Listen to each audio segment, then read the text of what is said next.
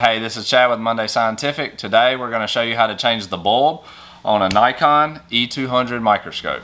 Okay, on this particular model, it's a 6 volt 20 watt light bulb. We've got the Osram 64250 20 watt 6 volt bulb.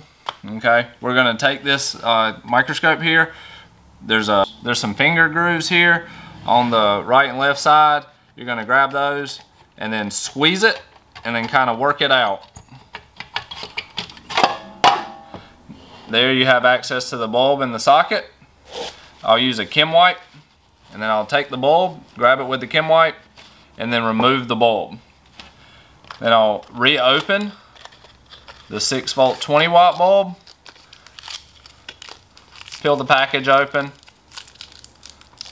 Without touching the bulb, you can fold the plastic back like that. Reinsert the new bulb, then remove the packaging. And once that's done, your bulb's changed. Then you take the finger grooves and the lens here, lens assembly, slide it back in, and you're ready to go. And that's how we change the bulb in a Nikon E200 microscope.